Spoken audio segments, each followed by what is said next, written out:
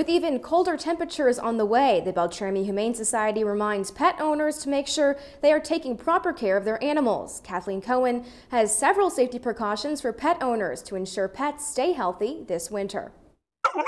When it comes to winter weather, four-legged family members, such as dogs and cats, are affected by extreme temperatures the same way as the cold affects their owners. The cold temperatures affect animals just like they do people. So if you feel cold, it's likely that your pet might feel cold. And just like in the winter, it's very dry and our skin might dry out a little bit, that can happen to animals as well. Executive Director of the Beltrami Humane Society says that pet owners should make sure that their pets are not outside for an extended period of time.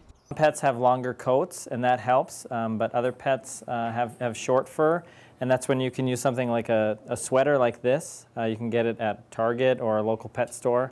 And that can really help adding that layer of protection. Animals can get frostbite and may suffer from hypothermia if outside for too long. You'll see it in cats a lot where they lose part of their ears, and that's due to frostbite damage. So if there's an area of skin that starts getting hard, it's losing its color, or it's turning purple, that kind of thing, you really should take it to the vet immediately.